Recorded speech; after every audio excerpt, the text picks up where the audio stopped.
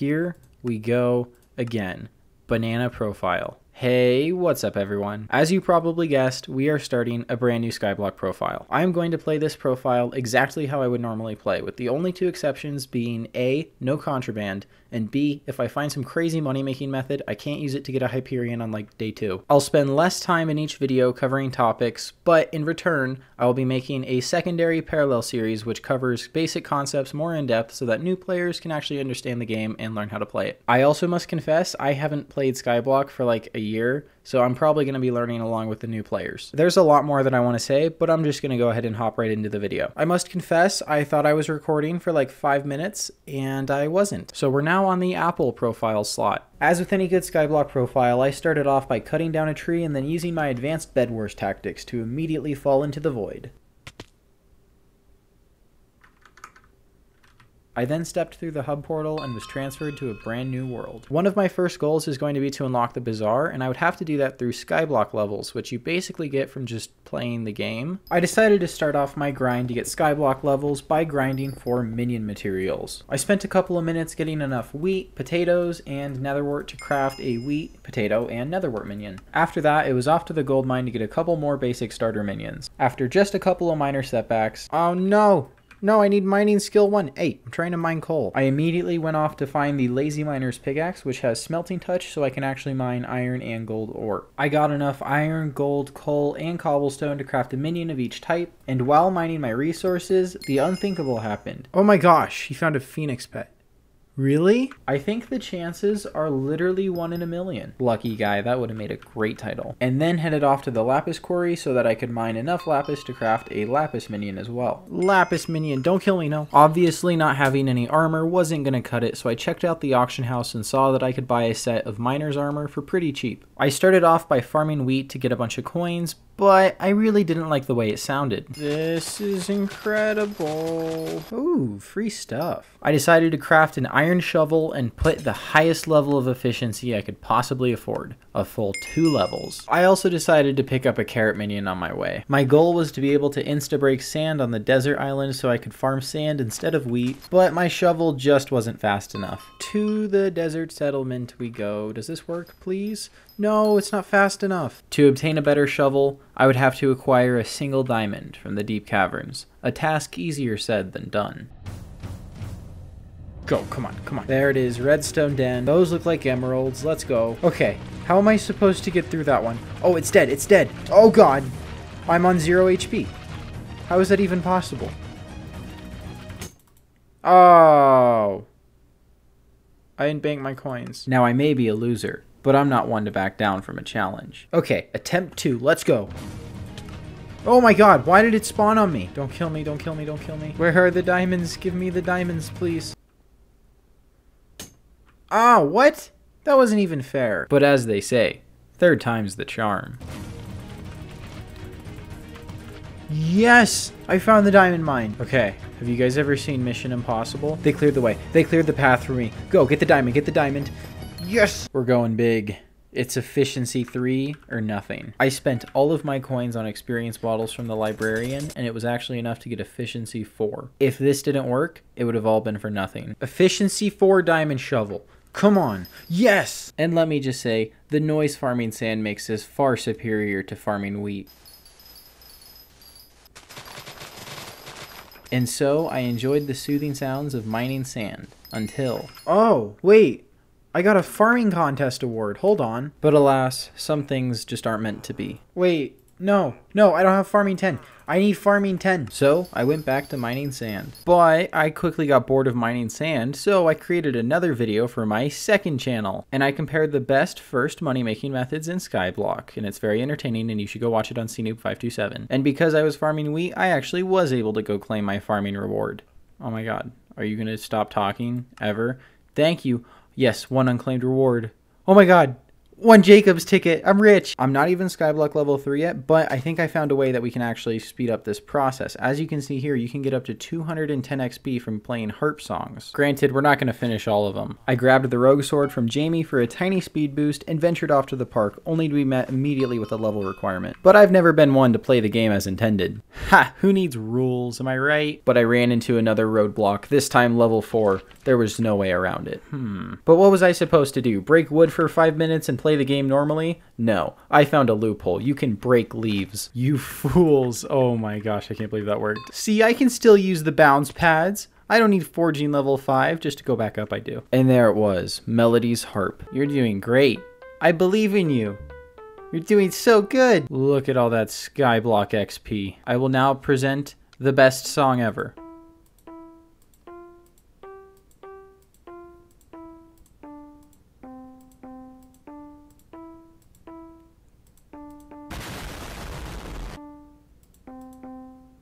I'm the best. With my newfound intense gameplay strategy, it was only a matter of time before I started to level up. Skyblock level 3! The next few levels went by much the same as the others.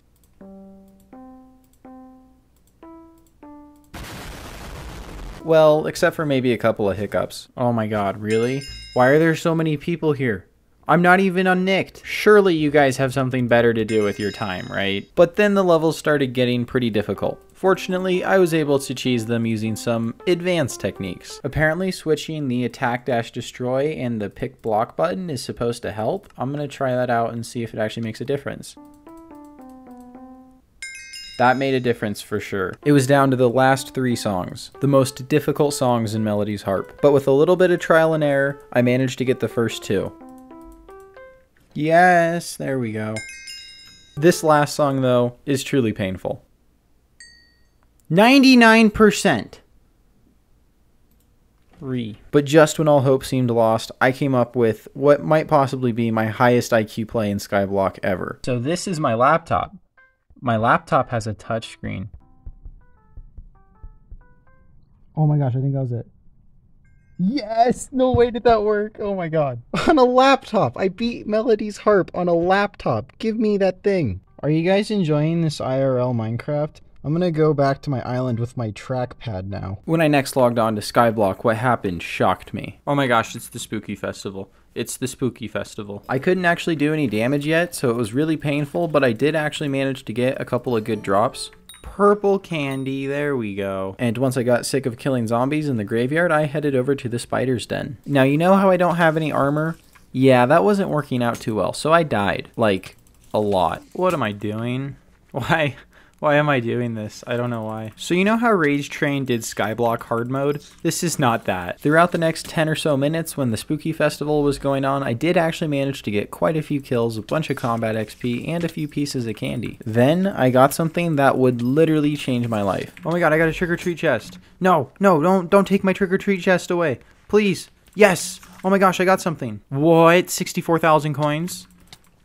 That's worth it. Once the Spooky Festival ended, I took a quick visit to Grandma's house to rob her of her pet. I quickly reassured myself that my death count was socially acceptable. / death count. Let's see. 38 deaths. Considering I died 38 times, that's pretty good. And then I headed back to the hub where I noticed people were launching bat fireworks. I was actually able to collect quite a few green candy, which sold for a considerable amount. I gotta stop it at a certain point. That's plenty of money. Look at all of that. But before I could actually sell all that stuff, I was first going to have to unlock the Bazaar. So in order to unlock the Bazaar, I need roughly 241 more Skyblock XP. The first thing that I checked out in order to get a few more Skyblock XP was actually the museum. By donating items to the museum, you can actually increase your museum progression rewards list or whatever, and the items range from something as expensive as a Hyperion to something like a spider sword or an undead sword. I took out a loan from my bank and went ahead and bought a few basic swords and bows from the weaponsmith in the hub. I also went ahead and used this opportunity to buy kind of a real armor set and put some smite on my undead sword so that I wouldn't be totally useless next time I had to kill something. Granted, I wasn't actually a high enough enchanting level to use the growth enchants on my armor, but everything helps, I guess. I put all that stuff in the museum, and I think I actually got about 20 Skyblock XP from spending 2,000 coins. However, I figured it probably wasn't viable to get all 200 XP this way because there were a lot of items that were a lot more expensive. Next, I tried to complete a bunch of the Skyblock quests, so I introduced myself to all the villagers, especially Liam, who was really difficult to find. God, I hate you, Liam. And then I went over and talked to the farmer, who needed some wheat for his cow because she was hungry. And then I talked to the farmhand, who wanted me to craft a wheat minion. I already have a wheat minion, so I tried upgrading it to tier 2, but that didn't work. And upgrade. No, that didn't count. So I had to go all the way back to the hub to get a wooden hoe and craft a wheat minion. What a waste. And then the farmhand had the audacity to not even give me a single Skyblock XP. He gave me an enchanted piece of bread. I don't even know what to do with that. To take out my frustration, I went to visit my two favorite NPCs, Cat and, oh yes, George the pet collector. He's my favorite NPC in Skyblock. Eventually, I just gave up trying to complete all the Skyblock quests because they really didn't give me any XP, so I switched over to just increasing my collections and actually playing the game like you're supposed to. Each collection level gives you 4 extra Skyblock XP, so I just made sure to unlock the first couple collection levels of a bunch of different resources. When possible, I also crafted the minions for each of these collections just so I didn't have to worry about them later. Unfortunately, this also involved massacring animals, and the pig was especially difficult. I'm sorry, Technoblade. I'm sorry, I need the pig. I'm sorry. No, I need the pig minion. I'm sorry. Why would they put a crown and wings on it? That just makes it so much harder. After selling my soul to the devil, I went over to the desert island and did pretty much the exact same thing, except I gave up trying to kill rabbits and sheep because it was just too slow. And to close it all off, I farmed some shrooms and almost fell to my death a few times. Yikes. There we go. Skyblock level 6, taming level 4.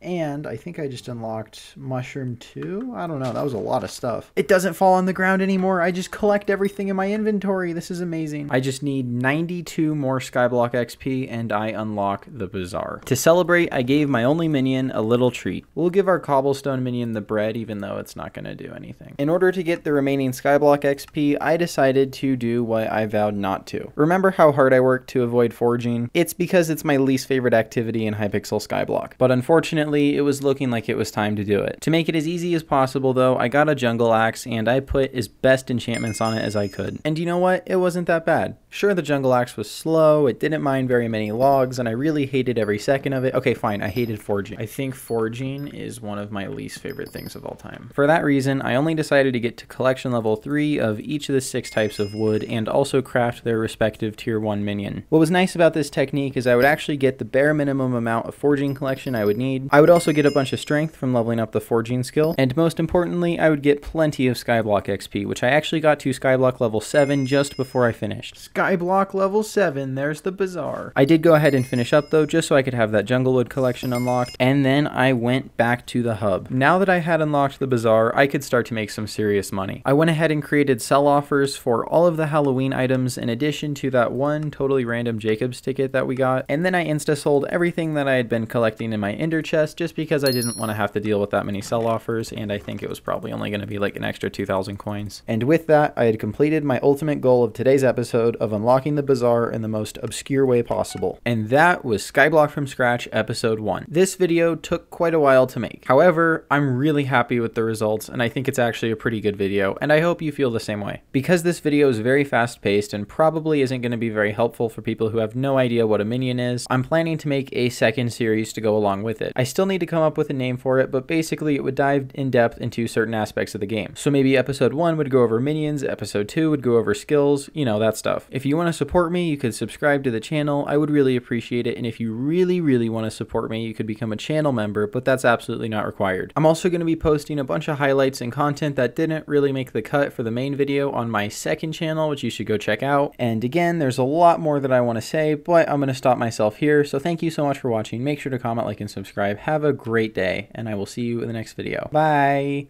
Also, you're about to see the new outro. Do you like it?